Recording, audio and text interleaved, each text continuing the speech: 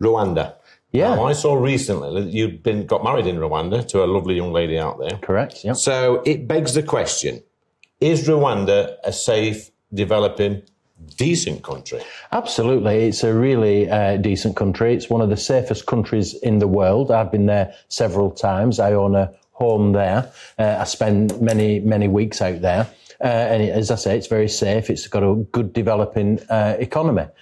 So there's no reason why you couldn't send illegal immigrants there. So why is it, do you think, Simon, that certain sections of our society and politicians say it's a cruel and wicked thing to do, to send people who are asylum seekers to Rwanda? I think the people on the left in politics are being ideological about it. They would prefer open borders for the UK. So any reason that they can come up with for not sending people out of this country, they will come up with it. But I have to say, some people on the left are verging on being racist about how they talk about Rwanda, because the reality is that it's a very developed country. People call it the Switzerland of Africa.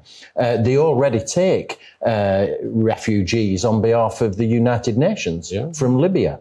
So there's a good argument for sending people there, no doubt about it. Emma, you're our first ever right in the corner. So not to leave you out, Rwanda. You've heard what Simon's got to say. Do you think there's any problems, or have you got any problems with sending illegal migrants or asylum seekers to Rwanda for a fresh start? Well, I actually think Simon's hit the nail on the head right there. And the way some on the left have talked about Rwanda is disgusting.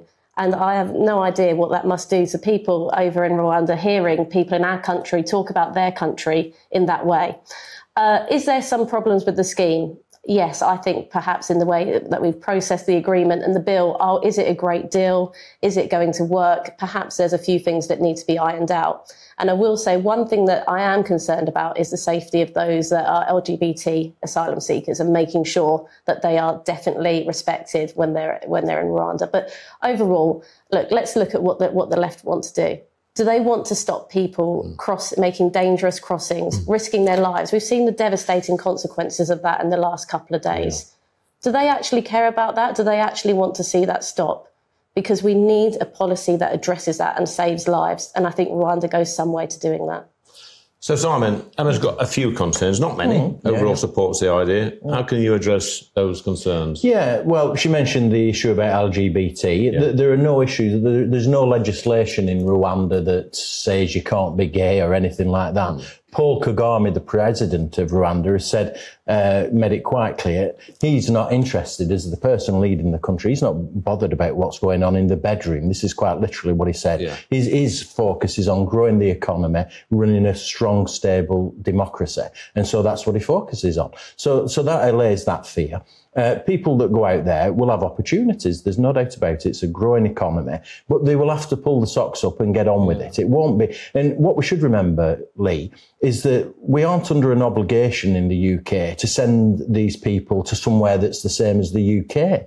That if they are fleeing violence and war, then Rwanda is a safe place to go. All we have to do is provide somewhere safe to go. So, Emma, I'm going to come back to you. So, you've heard what Simon's had to say. Sound like a great country, a go-to country. So why do you think some of these illegal migrants, and I refuse to use the term asylum seekers, it's illegal migrants, you know, if they want to play the asylum system, why aren't they travelling to places like Rwanda instead of making that perilous journey to the UK? Yeah, I think that's the question that everybody's asking, isn't it, really? About, you know, if you're fleeing from war and you're looking for a safe country, why be so resistant to go to a safe country? And I think that's what comes back to with our own asylum seeker system, is we need to make sure that we're processing claims for a legal route for people that, for reasons of perhaps family or some other reason, require settlement in the UK. And actually, these illegal crossings are making it really difficult for us to do that.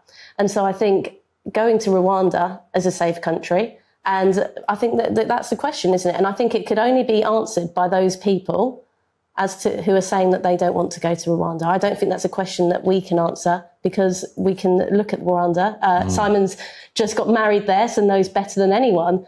It's a safe and welcoming country. Well, there you go.